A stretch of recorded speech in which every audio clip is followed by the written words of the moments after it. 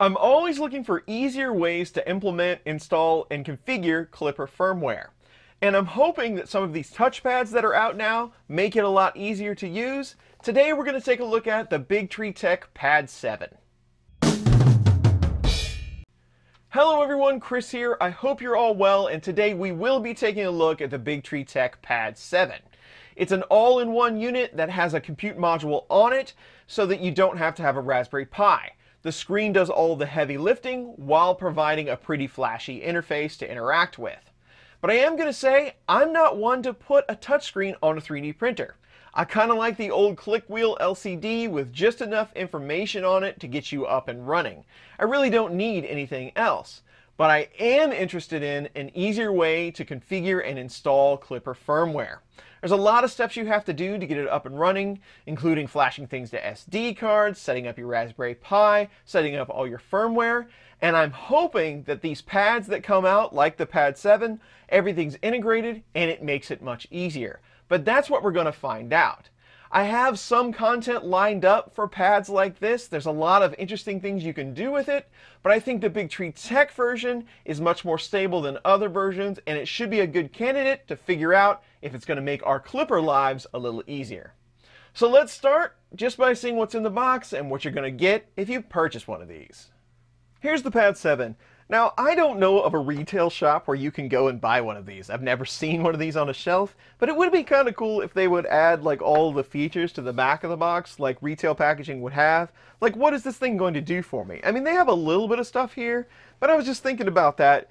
It'd be cool if they actually told you a little bit more about it. But again, I don't know if you actually could get these retail or not. But let's see what we have. We have our quick start guide. We've got some stickers, which are always important. Our pad. On this side,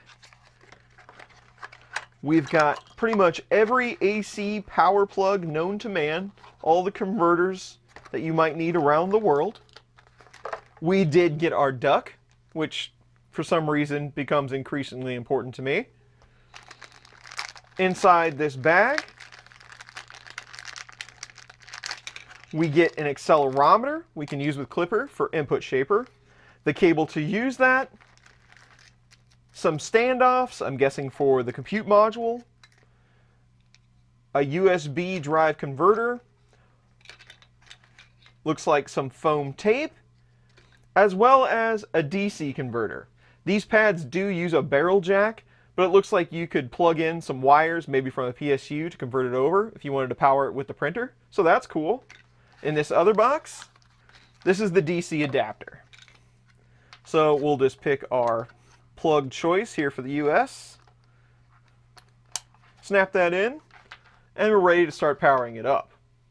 Now the pad itself, it does have a protective film on it, so that's good to see. So let's cue that sequence real quick.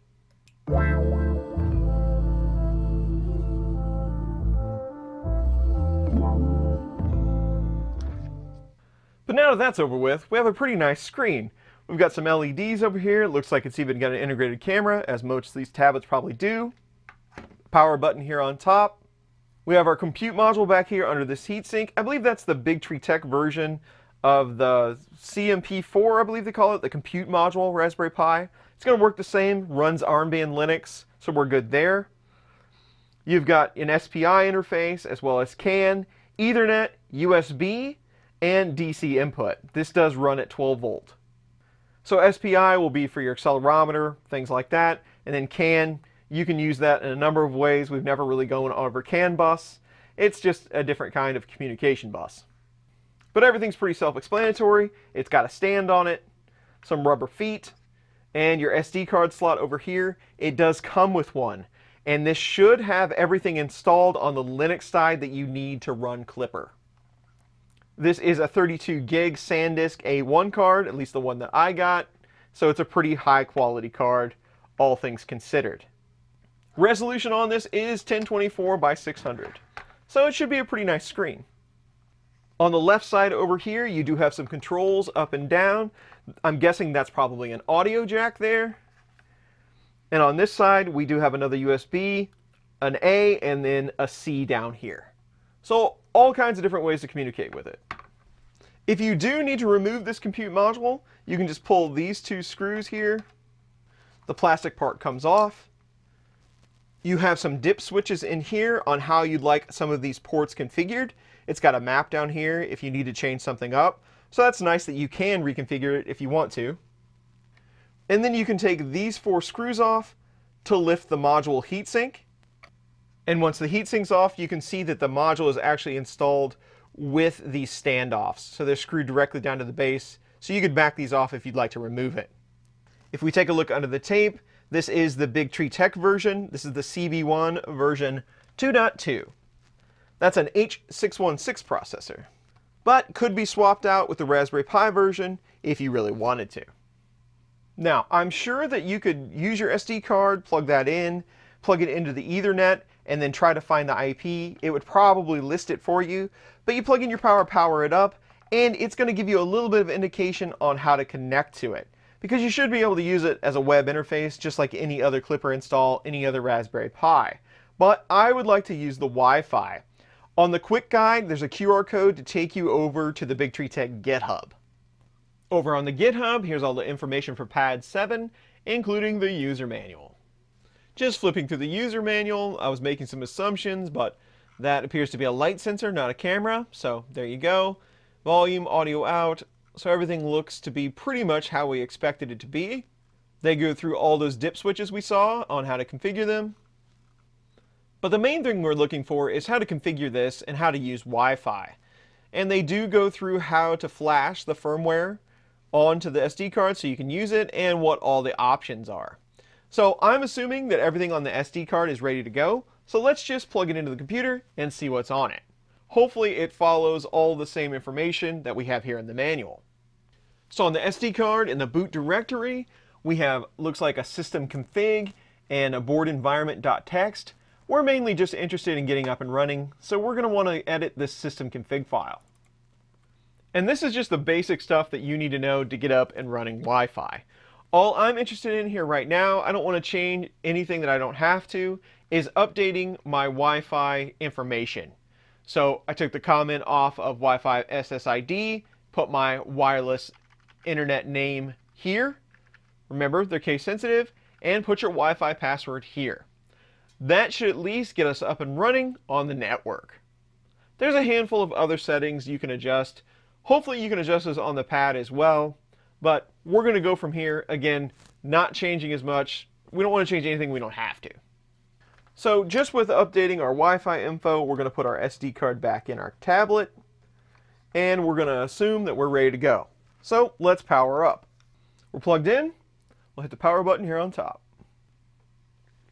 Got a nice logo while it's loading up. And we've hit an error. It's talking about the printer.cfg file. It doesn't have one, which is pretty much what I would assume. We don't have a printer plugged into this yet, and we haven't done any editing or anything like that. So I would assume that you have to do most everything from the web interface. You might be able to get some stuff done here, but it's not going to be very convenient on a touchpad. If we poke around a little bit, we can go to menu. We have network information. There's your IP. It spells it all out here with host name, all that good stuff.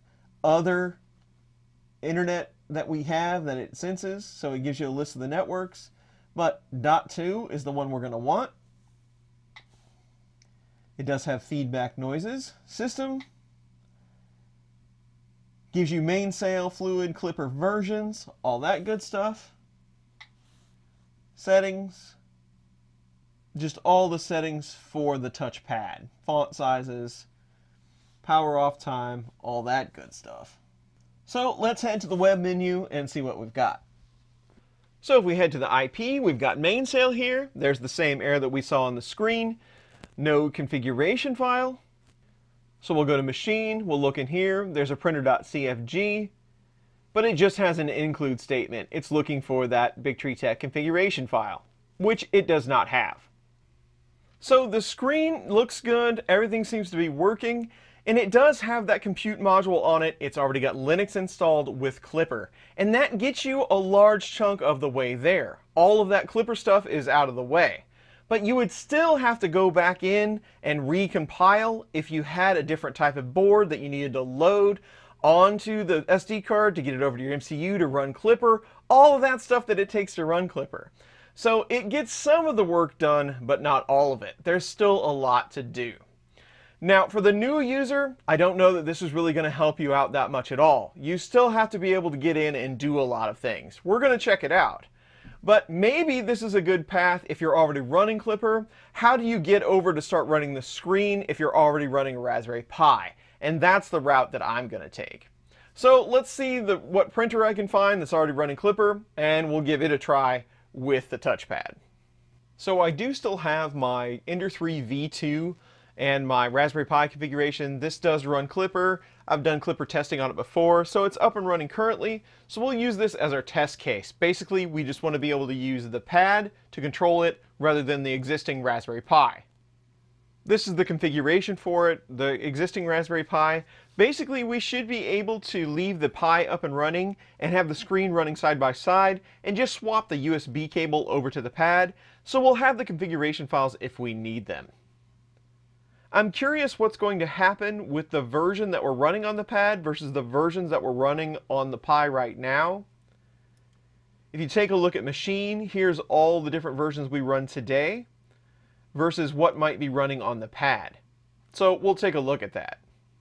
In the user manual for the Pad 7, there isn't a lot of information about how you actually configure your printer. You're going to need to compile the file to load onto your printer, do different things. But it does use that CB1 compute module from BigTreeTech. So you can use the guide for the CB1 to get all that stuff done, but maybe they should include some of that in this doc. On the BigTreeTech GitHub here, you can go to the CB1 module, get the manual, and go from there. We're still going to have to get in SSH, compile, get the files we need, load it on the printer, and all of that, so that our pad can run it. Now, we do have the printer already flashed to Klipper, so hopefully we don't have to do that part, but we still have to tell Klipper that we're running a certain type of board to be able to communicate with it. We'll go through all those steps. Just know you'll have to use the manual for the CB1 to do all the commands you need to get it set up. So we already know the IP address. You can get that from the screen or however you want to get it. But we're going to have to use a tool to SSH in, and from the CB1 manual, we have the username and password they use by default. Hopefully all that's the same. But we'll use the putty tool, go to our IP address. It should be BQ for the username, and same for the password, BQ. So we're in, here's our CB1 interface. So now we can start to configure things. Everything's been configured for Klipper. If you do an ls here, they show you all the Klipper directories, mainsail, all the stuff they've configured. That's good. If you do from here, if you do an ls printer data, that directory, this is where the configs and everything are that are currently running for that instance. And if we cd into Klipper, this is the code where we can actually compile it. So let's just start by doing an ls/dev. We're looking for the device that's plugged into the pad. There's nothing plugged in right now. So let's move our USB cable for our printer from the printer over to the Pad 7. And we'll just plug it into the one over here on the side for convenience. Now that it's plugged in, we'll do that ls/dev again. Now we have a serial device. So we'll just continue on, ls/dev/serial. It's usually by ID. And there's the device name for our Ender 3. So by all rights, this should be the same in the existing Printer.cfg file, the one I had on my old Raspberry Pi. So if you copied that whole file over to the new pad, it should work. Let's go ahead and do that, and we'll take a look at the result. So this is my existing configuration on my Raspberry Pi, the one that works for my Ender 3 V2. I'm going to take the Printer.cfg and download it. Then we're going to go over to the display for the Ras Pad, go to Machine, and we'll upload it. So there's our existing Printer.cfg. So just for fun, let's go ahead and restart and see how it handles this file. Host, reboot. And when we come back up, it was able to use my existing Printer.cfg because the device names were the same. So that makes things a lot easier. So it looks like we have full control. We can go ahead and test it. We'll just home all. The printer is moving, so that's good. If we take a look at the pad, sorry about the angle, I'm trying to avoid the glare here, but it is reporting the temperatures, no more errors, everything seems to be working. And it has all the typical features that you would expect from one of these pads. The same kinds of things you can do in Mainsail or Fluid, you can just do it from the touchscreen here. So homing, home all, it's very responsive. Temperatures, PLA, PETG. We get a nice graph down here of all of our temperatures. That's pretty cool. So we're heating up. Actions. You can move around. You can extrude. So the same thing just for the extruder. Fans, macros. So you can run them all right from here. Disable motor and console. So here in the console, you should be able to get a keyboard and just run your G-code commands. And it works. You do have shortcut buttons, back, home. This one takes you to the macros page, and then you have emergency stop. In configuration, there's a handful of things you can set. This seems to always be where they limit things. Depending on the screen, most of the time the settings page is where they dumb it down because you probably don't need as many, but at least you can do Z calibrate, set some limits. Network was always there. We'll go into settings a little further. This is all the settings for the pad itself, like we saw before. And you can do the save configuration. So if you're doing a Z calibrate, you make a setting. You can start the auto calibrate here. You can save the config. I'd run that, but this printer doesn't currently have a sensor to do the auto calibrate. And then print options. We don't have any G-code, but if we were to load some, let's just upload a G-code file that I have here. One of the biggest benefits to one of these pads is you could take this with you. So you've got your Raspberry Pi and an interface to kick off the print directly from the printer. So if we go back and take a look at the pad, that file is going to be right here. So you're going to one of your favorite RepRap festivals or Printopia. You take your screen with your Klipper running printer. You have all your files already loaded up, ready to go. You can control them right from this interface. And you even get the thumbnail if you sliced it correctly.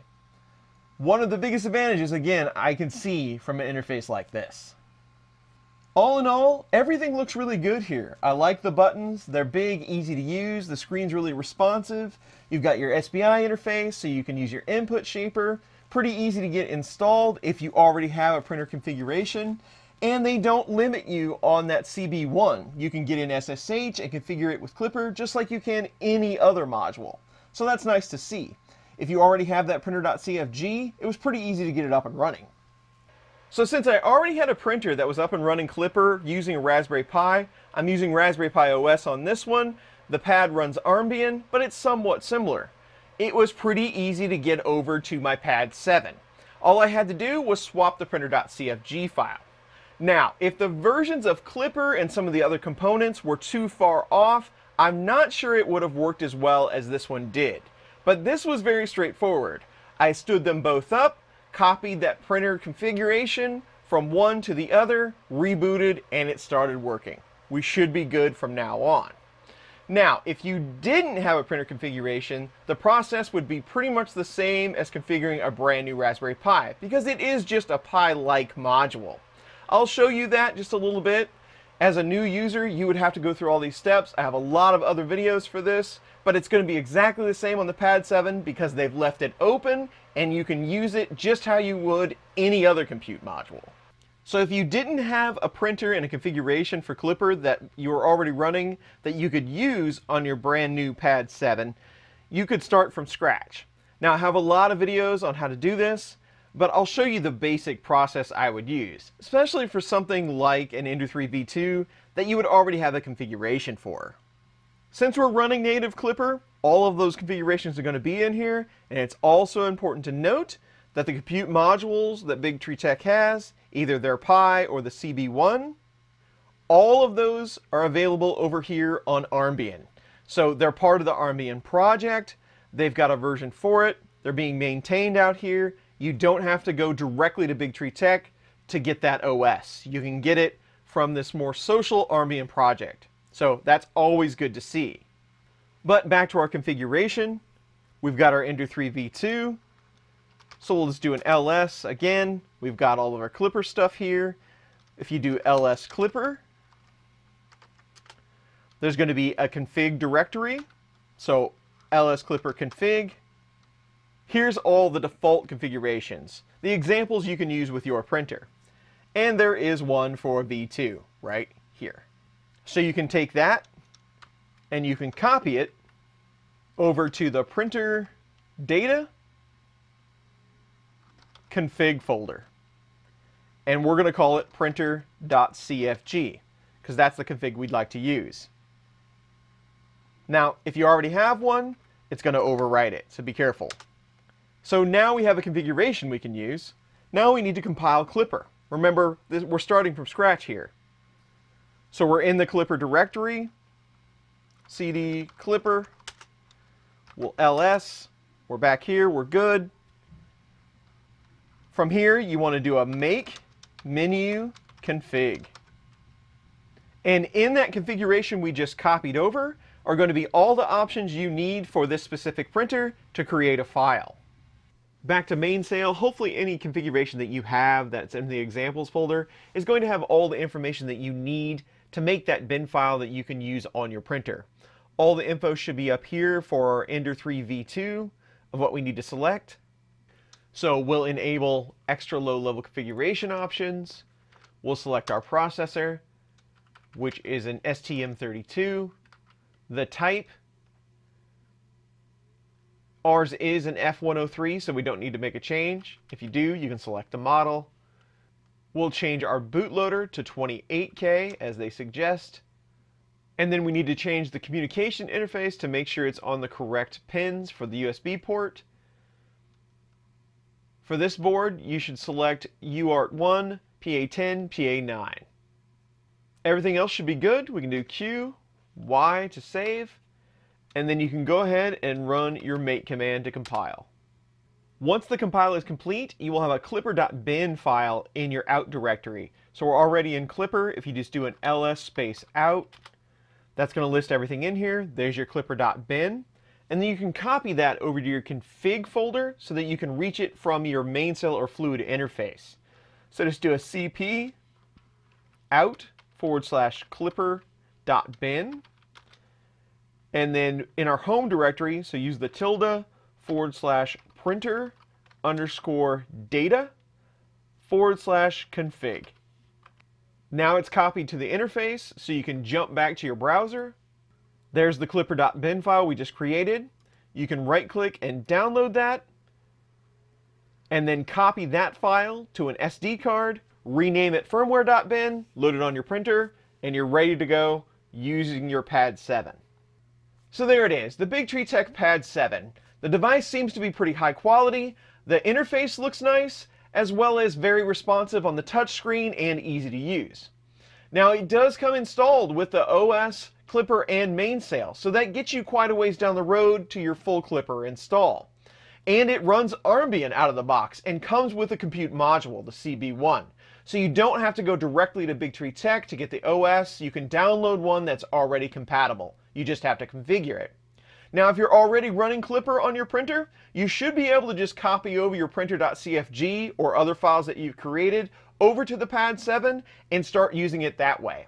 Now there might be some conflicts with different OS versions. You might have to update or downgrade depending on where you are, but 90% of the time it's probably going to work just by copying those files over. Now if you're starting from scratch, again they've already done the OS and Klipper portion for you, but you're still going to have to get in and compile your file to load to your printer and set up your configuration. The good news is BigTreeTech has left this open so you can SSH in and still do all the commands that we're used to doing to configure Klipper, and not all the devices allow you to do that. So that's a big advantage over this one, over some of the other options that are out there.